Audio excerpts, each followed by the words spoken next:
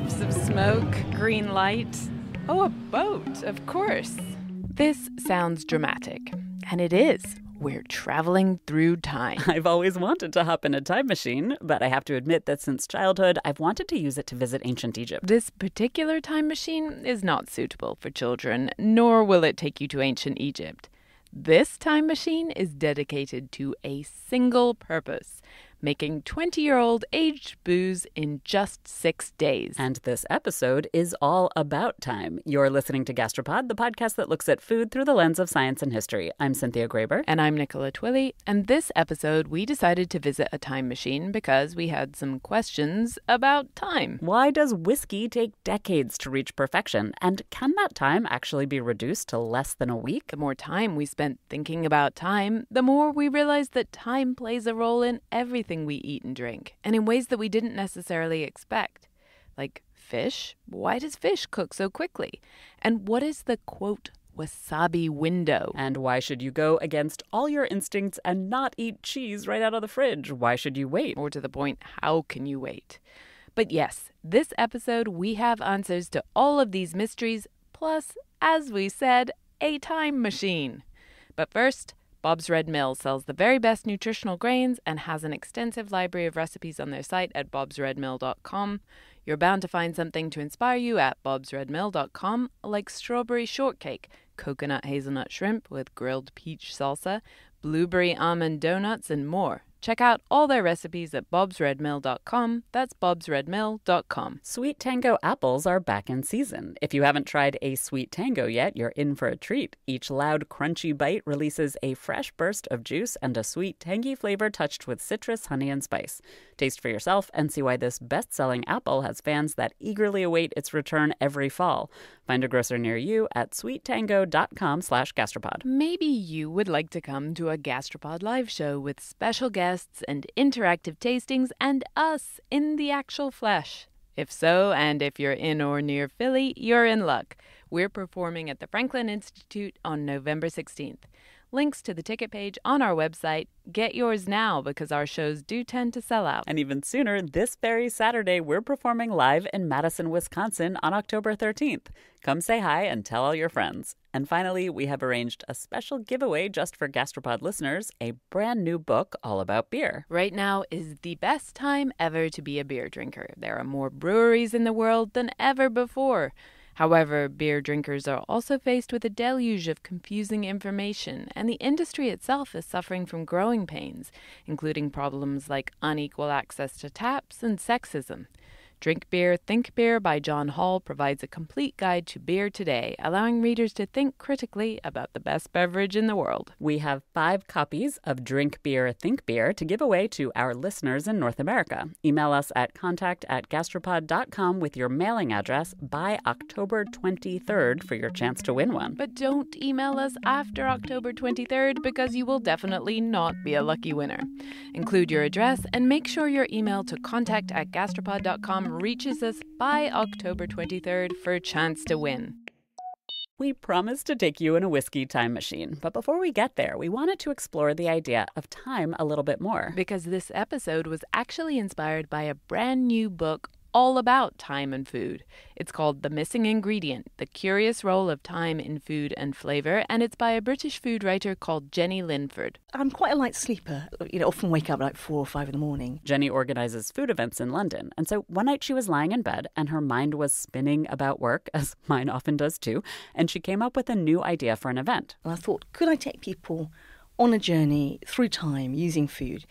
And then I literally was lying there half asleep, sort of thinking thoughts, and I thought, time, but time is an ingredient. I had this sort of incredible epiphany, and I got really excited and sort of sat up in bed. But unlike many of my seemingly brilliant middle-of-the-night epiphanies, Jenny's idea survived into the grim light of day. And then, sometime later, it turned into a book. Obviously, I first thought about it as something like cooking. I thought of how I use time when I cook. That was the obvious one, but as Jenny started to think of time as an ingredient, she realized it's much more interesting and much more complex than just cooking. And it's actually the making of food involves time. And it's a very multifaceted thing. Things like ripeness and freshness and seasonality are about time. The more Jenny thought about it, everything food-related also had to do with time. So then she had a problem. How to squeeze all of this into a book. So Jenny decided to break it down somewhat logically by time. I begin with seconds. And seconds is a short section, which seems very appropriate. Short, sharp, and to the point. Like an espresso. Coffee is an interesting example of how a beverage was speeded up. Usually you make coffee by letting water drip through ground coffee beans, or maybe you use some device to push that water through the ground beans. Either way, it takes a few minutes to brew. And then with the discovery of steam power, people in the 19th century are trying to use steam power to make coffee faster. The Italians led the charge in this effort to speed up coffee. The first patent for a steam-brewed coffee machine was issued in 1884, but the term espresso wasn't coined until 1906. Two inventors launched their brand new espresso machine at the Milan Fair that year. It was called the Ideale, and it did just what they wanted it to. It used steam power to push water and steam quickly through ground coffee. They called the resulting brew Cafe Espresso, meaning literally express coffee. And they do manage to make coffee faster, but it's just really thin and bitter and sort of unpleasant. The pressure was too low and the temperature was too high to extract any of the flavor notes or the nuance of coffee beans. The major breakthrough came a few decades later by a man named Achille Gaggia. And he invents a way of making coffee using steam in 1938, which uses a piston which forces that sort of leverage, allows the steam to be forced through the very finely ground coffee.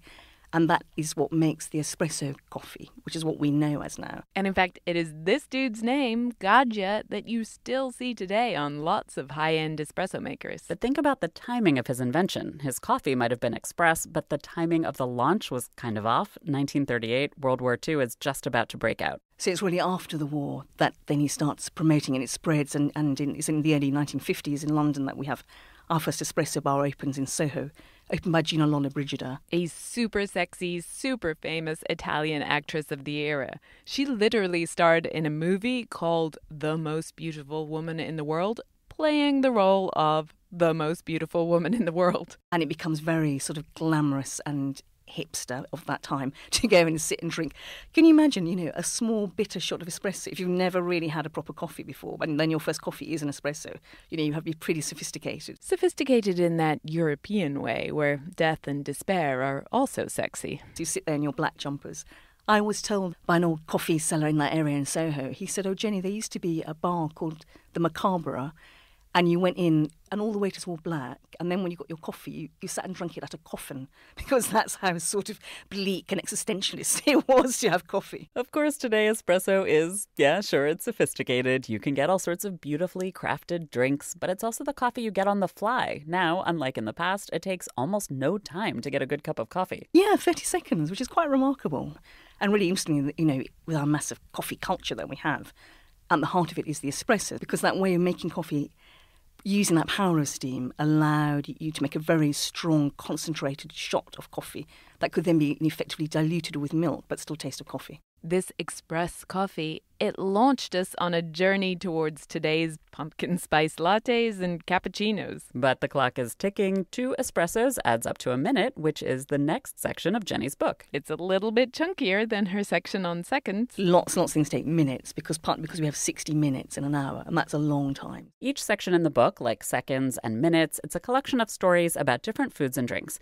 And there's one food Jenny put in minutes that surprised me. I thought it should have gone in seconds. It's savoring the taste and flavors of chocolate. One of the qualities of eating chocolate is that it melts with at our body temperature. It's that sensual contact within seconds.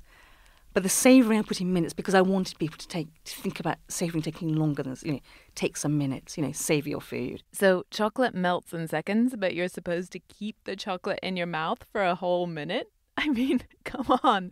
I can practically eat a whole bar in a minute. I have a really hard time imagining leaving chocolate in my mouth for an entire minute. But this is what Jenny recommends. What was quite fun to do is to take 2 bits of the same chocolate, same good chocolate. Let one melt in your mouth. Think about what flavours you're getting as it melts. if you take the same bit of chocolate and you eat it really quickly, it's much more limited. I've certainly had moments where I just needed chocolate fast and I didn't exactly linger over what notes I was picking up. But Jenny's right, it is a totally different experience to slow down. You taste so many more flavors in the chocolate. It is genuinely a much richer experience. And there's actually a scientific reason for that. It's all to do with the time it takes for the cacao butter in the chocolate to melt. When the cacao butter melts, that releases those flavours in your mouth and then allows you to perceive them. Whereas if you just eat it and you don't really let the cacao butter melt, you just don't get it, So it's really worth doing. Jenny's point is you're literally cheating yourself of chocolate's full flavour if you don't take the time to savour it. Because different flavour notes take different amounts of time to register depending on how heavy each particular chemical is. So the taste of one single square of chocolate, it will actually change over the course of a minute. And, you might be getting citrusy notes depending on the cacao, or you might be getting, berry notes. On top of that, chocolate will taste more bitter if you eat it quickly. Cocoa fat helps with the tannins in chocolate, and in really good dark chocolate, there are a lot of tannins. If you eat it quickly, your mouth feels kind of dry. It's a little bitter because the fat hasn't melted to balance the tannins. So if you think you don't like dark chocolate, maybe you just need to slow down. It genuinely tastes a lot better if you eat it slowly. Time yourself. I did, and it is all but impossible to make chocolate last a minute, but it's fun trying. So chocolate was a surprise in the minutes section, but one of Jenny's other choices made more intuitive sense to us, and that's cooking fish. All the recipes for fish are quick, And I was just thinking, why? This is something I'd never really thought of, but there's a surprisingly logical reason why fish cook so fast. It's because they live in water, which is a supportive medium.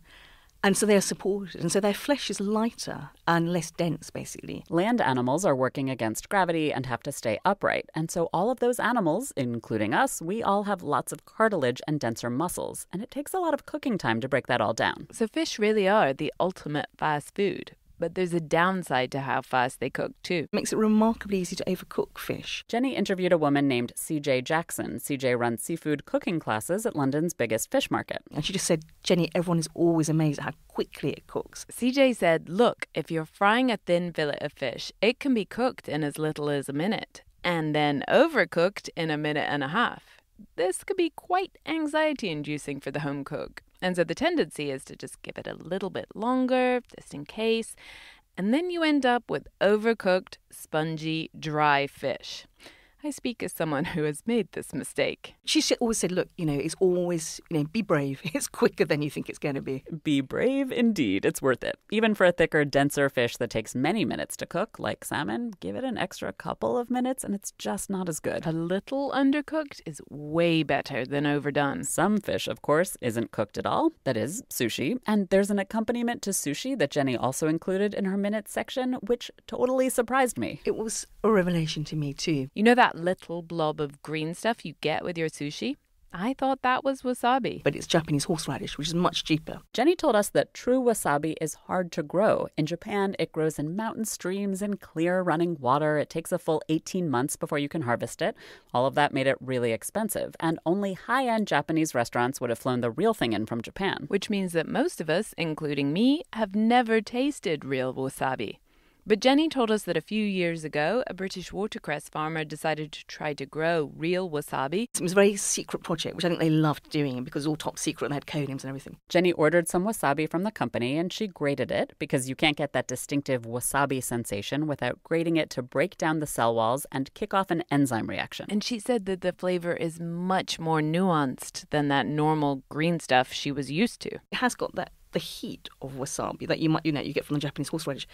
But it's got a sweetness, a really beautiful sweetness, and a very sort of delicate, grassy flavour to it. The reason Jenny included this wasabi story in the minutes section of her book is because it's one of the most time-sensitive foods there is. I called it the wasabi window. You grate your fresh wasabi. Nothing happens at first, but within 5 minutes, as a chemical reaction takes place, then after 5 minutes, you'll start to taste the heat and this flavour. But then it will trail away again. So you've probably got sort of 10, 15 minutes to enjoy your fresh wasabi. This is the magical wasabi window. You can't taste anything at first, and then after a few minutes, the fantastic flavor all fades away. Get it while it's hot, literally. The week after we spoke to Jenny, I was at a restaurant where they advertised fresh wasabi from a New England farmer. I knew I had to enjoy it in about 10 minutes. It gave the whole dish a little extra thrill. I had to savor it while I could before the flavor just disappeared. And yes, it was really tasty. So the wasabi window is just 10 minutes.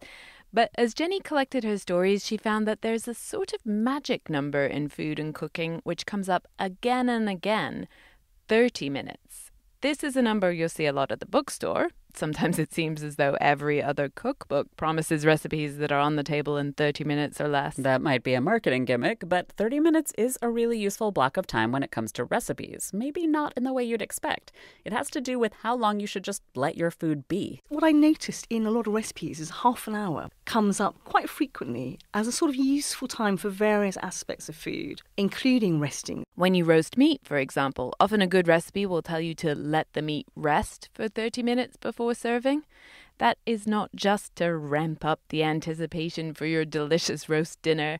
It's actually because that time period allows the meat to reabsorb some of the juices it released while it was cooking so that it tastes more succulent. And then 30 minutes is also the period you're told to rest pastry after you've made, and that's to do with allowing the gluten to develop so that when you roll out your pastry, it doesn't crack.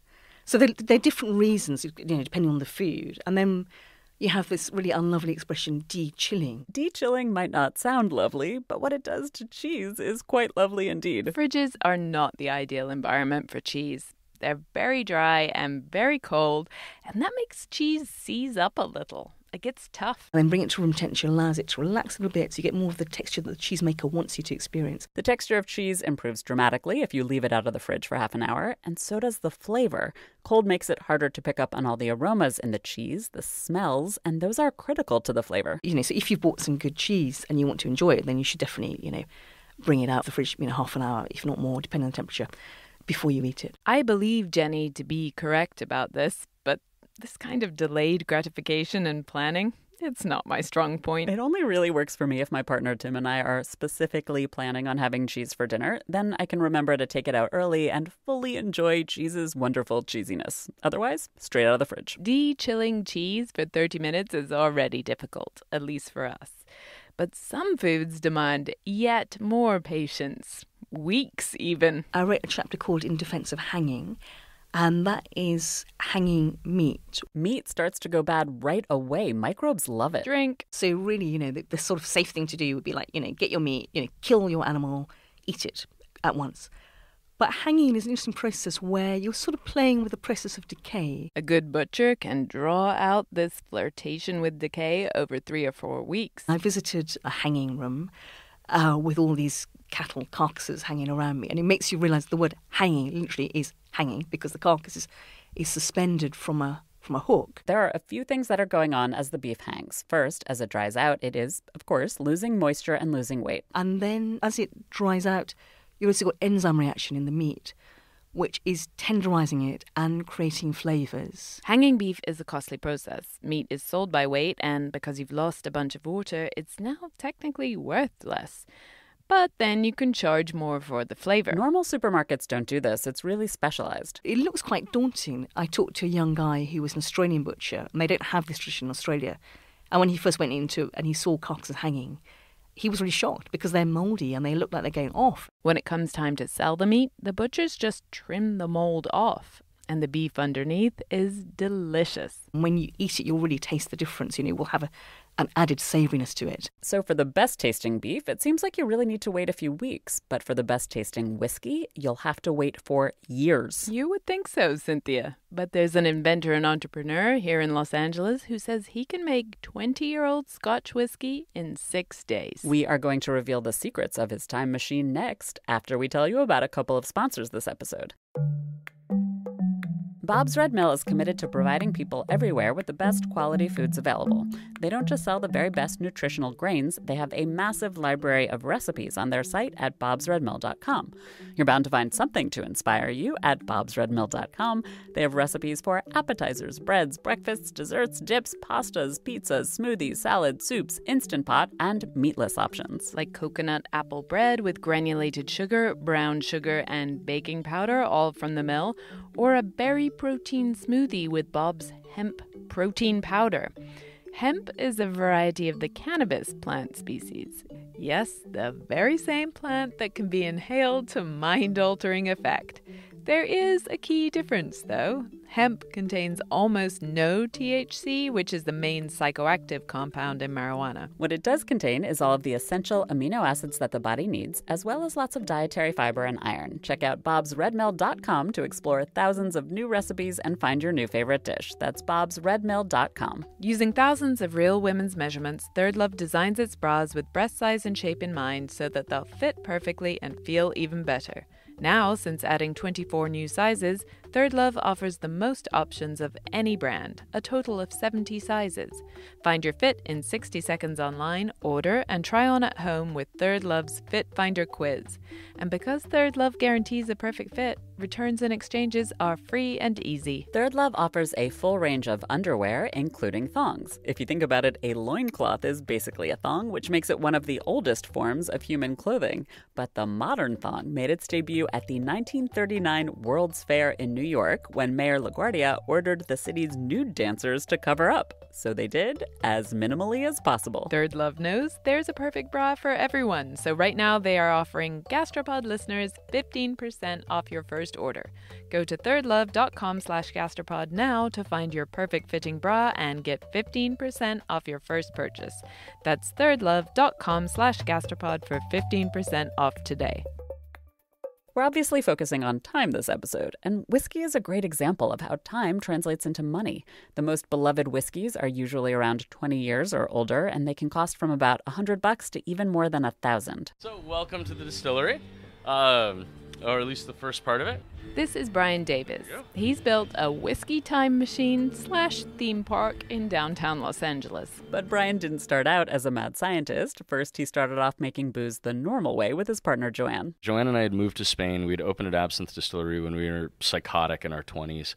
And we ended up getting lucky. Very lucky. One of the world's most famous mixologists decided that Bryan and Joanne's absinthe was the best. And then the business really sort of took off like crazy, and we ended up with 25 employees and all the stresses and nightmares that go with having 25 employees. And when the absinthe market crashed and we sold it, Joanne and I decided to basically do a retirement project. Bryan and Joanne bought some land on an artichoke farm in California. Not most people's first thought when they picture retirement. But they couldn't leave the booze alone. It was the two of us. We were really into Islay-style whiskeys, and so that's what we decided to produce to start. Islay whiskies come from the Scottish island of Islay in the Hebrides, and they're known for their smoky flavor. So Bryan and Joanne, they had this great idea. They thought, we'll make whiskey in our retirement home. But then they started running into all sorts of different questions as they thought about all the different steps they'd need to follow to make whiskey. It's, okay, how do we sit there and say, we want this malted barley versus that malted barley? How do we know if we want it to be malted for a longer period of time where the seeds are more mature before you dry them? Where should your peat come from? What kind of wood do you want to use for your barrels? There's like 10 different variables in here that all had to be dialed in and orchestrated together for each individual different product offering.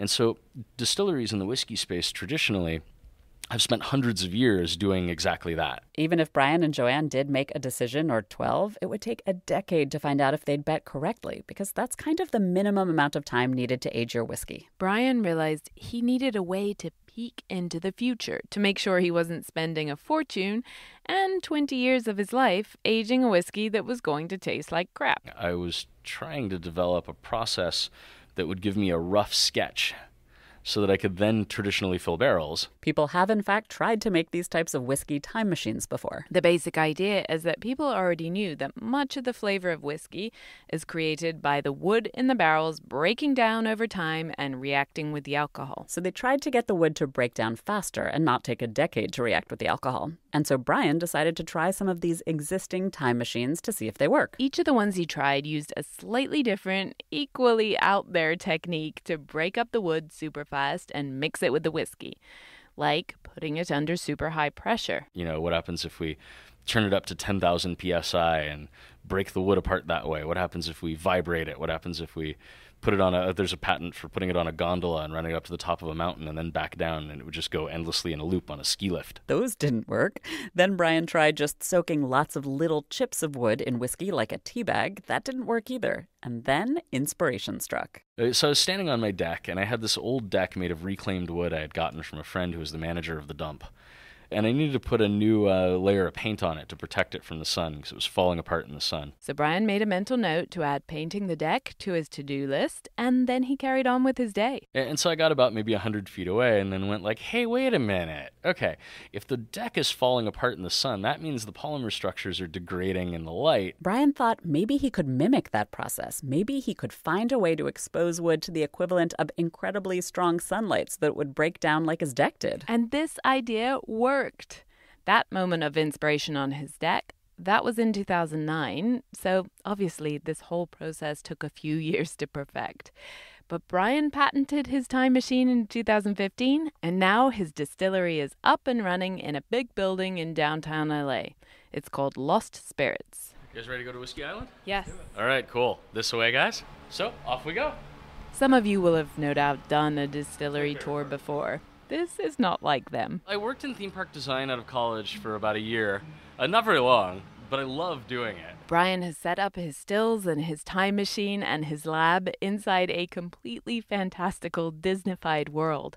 To get to Whiskey Island, we had to go through a jungle, ride a pirate ship along a river, and then get on a carousel under starry skies surrounded by odd sea creatures. Yeah, no, I painted all the fish faces and the creatures in here and the carousel benches. Yes, this is not the usual distillery tour. And then Bryan pointed out a special item he has in his lab next door.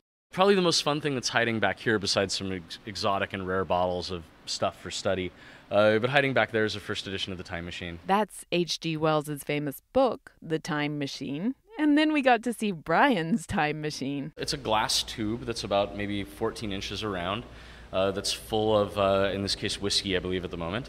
And then it's got this grid-like stainless steel baskets inside that are holding all the wood up against the glass. The stainless steel baskets look like the ones you might dip into a deep fryer, and they've got wood chips suspended in bubbling whiskey instead of bubbling oil. And then it's got a whole bunch of arrays of really, really, really bright, intense lights that are aimed at it. And then shields to keep the light out of your eyes. The lights are 3 times as powerful as sunlight at the equator. That's intense, and that makes the wood disintegrate into the alcohol. Instead of a barrel breaking down slowly over decades, the lights are powerful enough to cause the same amount of disintegration in 6 days. And that is why those earlier whiskey time machine ideas didn't work. They just tried to increase the surface area of the wood-whiskey interface. But it turns out that more wood is not the same as old wood. In other words, what you get out of the wood as it degrades in year 1 are completely different chemical products than what you get out of the wood in year 15. Bryan's sunlight process compresses that multi-year time frame into just a few days, so that's one problem Bryan solved. But he wasn't done, because when the wood first degrades, it doesn't taste so great. So there's 2 main polymers we care about. Lignin is the hard, brittle polymer that makes the tree able to stand up straight. And then hemicellulose is the polymer that makes them soft and spongy and lets them bend in the wind and not snap apart. The lignin breaks down into compounds that taste like plastic and rubber and tar. And meanwhile, the hemicellulose is breaking down into equally undelicious things that smell like vomit and rancid orange juice. These are not flavors I want in my whiskey. And that's okay, because there's another step.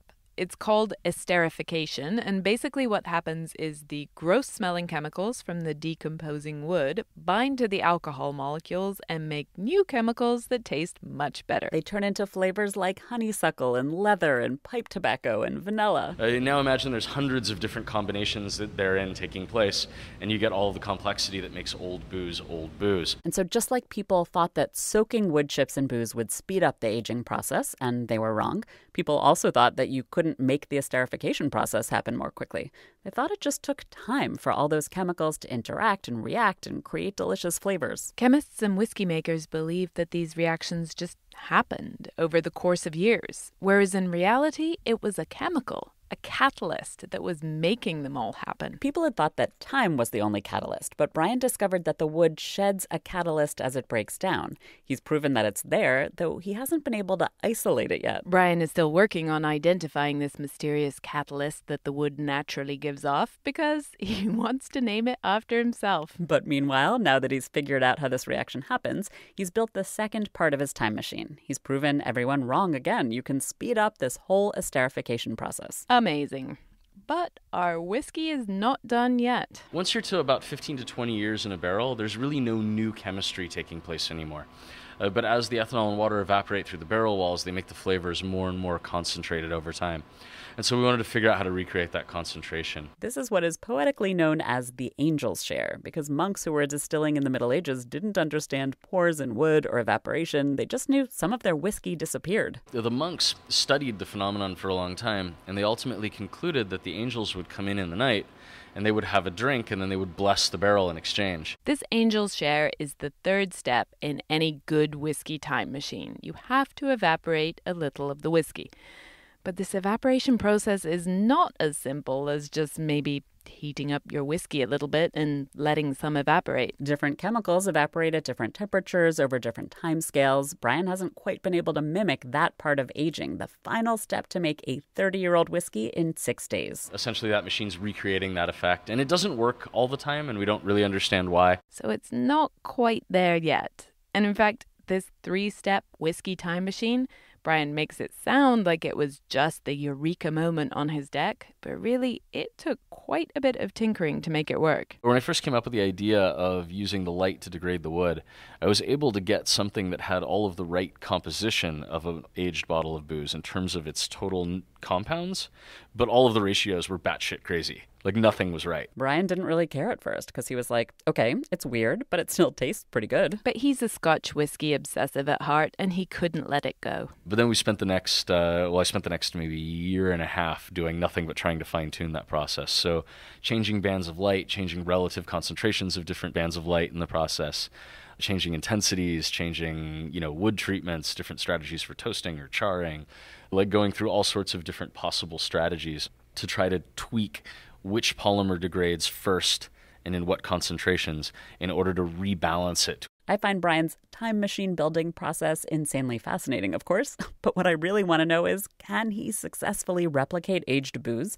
He uses his time machine to make all sorts of aged liquors, rums and brandies, and of course whiskey. Does it work? In the rums, we've actually published the chromatograms and published the overlays and comparisons. A chromatogram is a readout from a machine that tells you exactly which chemicals and how much of each of them is in your sample. And we've been able to almost identically recreate the chemical signature of, I use 1975 Port Morant as my control sample. This is a very expensive high-end rum from Guyana. It's super rare and can cost hundreds of dollars. And we've gotten very, very close to recreating its chemical signature, albeit at a lower density, which is why we have a 15 to 20-year-old signature as opposed to the 33-year-old signature, which is what I really, really, really want to figure out how to make someday. Basically, Bryan is saying he can make 20-year-old rum in 6 days that is more or less identical chemically to the real deal. But Bryan won't even admit whether or not he's tested whiskey with a chromatogram. The reason we've never published that kind of data in whiskey is because you're really touching on people's most deeply held belief systems, and we try to be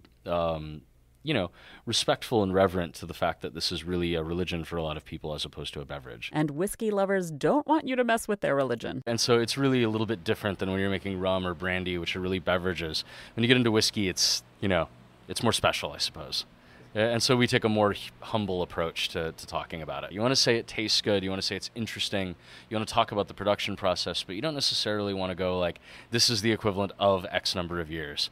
If I had to do it, Malt Advocate magazine pegged it at about 10 to 12 years old.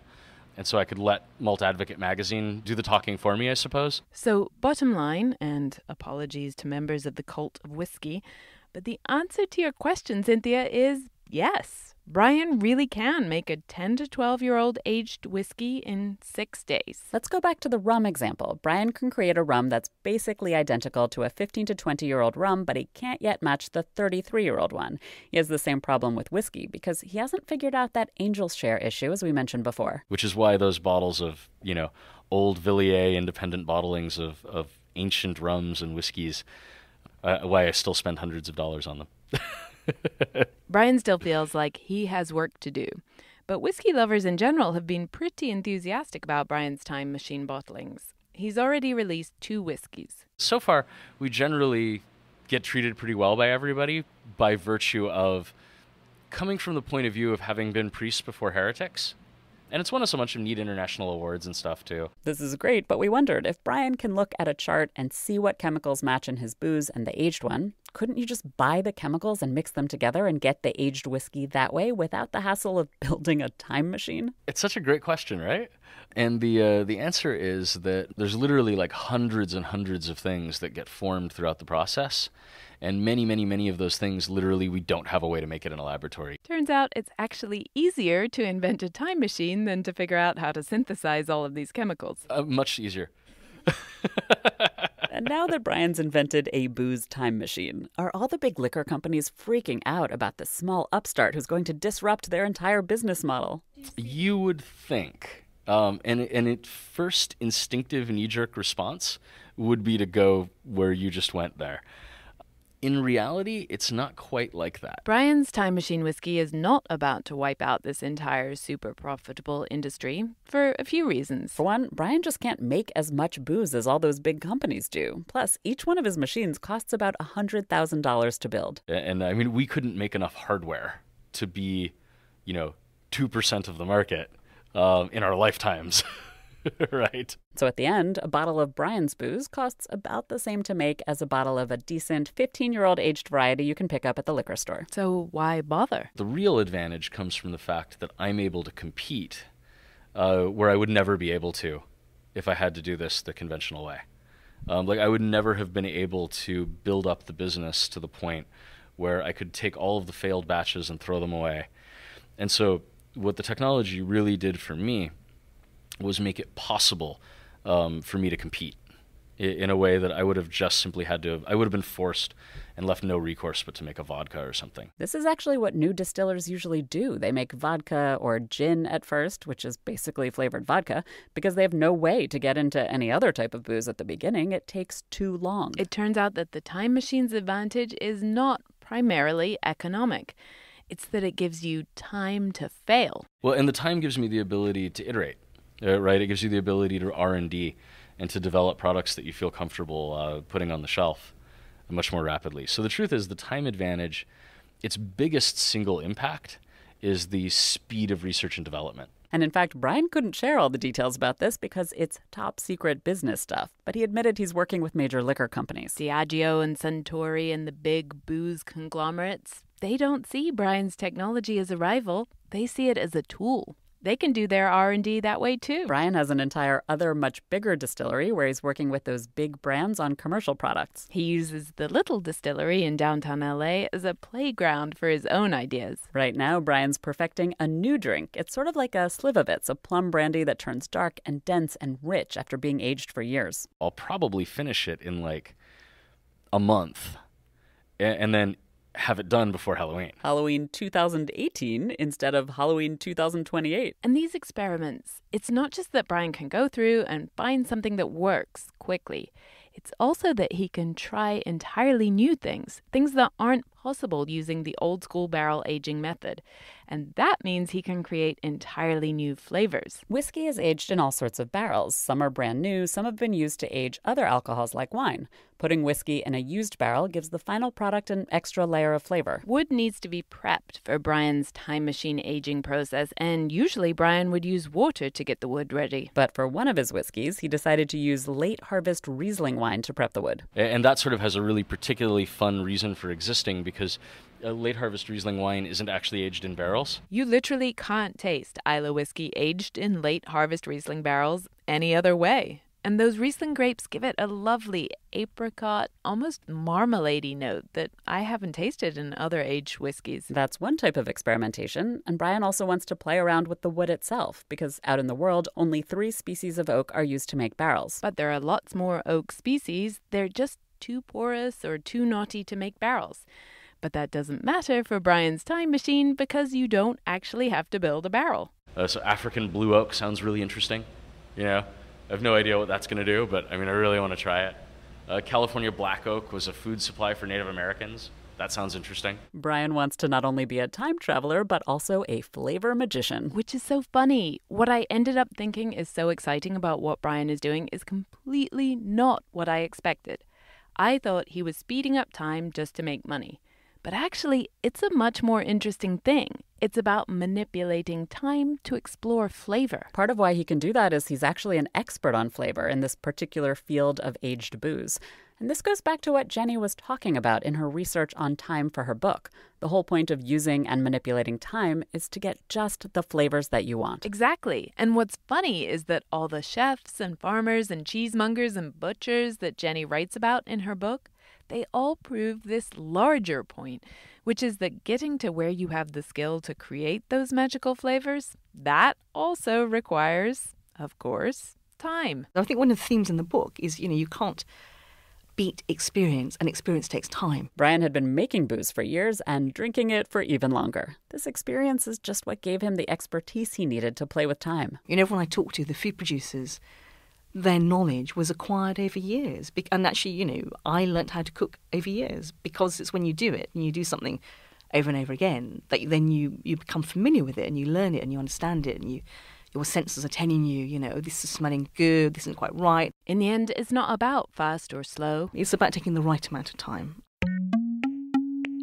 Listen through to the end for a sneak peek at our next episode. We are finally taking on one of your most requested topics. And don't forget to come see us in Madison this weekend or Philly in November. We love getting to say hi in person. Thanks this episode to Jenny Linford. Her new book is called The Missing Ingredient, and we have a link to it on our website. And we also owe a huge thanks to Tom Gilliford, who hooked us up with a recording booth in London. He's a Gastropod fan, but also a Great British Bake Off star. And we're huge fans of the Great British Bake Off, so we were thrilled. Thanks also to Bryan Davis and his partner Joanne. Lost Spirits whiskeys and rums are available at liquor stores around the country. And if you're in LA, you have to take their distillery tour. It's unlike any other liquor tour you will ever have been on. We have photos of his time machine on our website and in our listener email. Sign up at gastropod.com. Third Love is passionate about the perfect fit, and they believe it's time for your bra to fit you, not the other way around. Their collections are designed by women for women, and so you will love the way you feel under each and every look. And now they offer over 70 sizes and more than a dozen styles, so you'll find the perfect bra for every moment and every outfit. Get 15% off your first purchase by going to thirdlove.com/gastropod today. I'm a biologist. I like biological puzzles. In this particular instance, I wasn't bothered whether this research had any kind of real value other than trying to inspire people about the wonder of birds.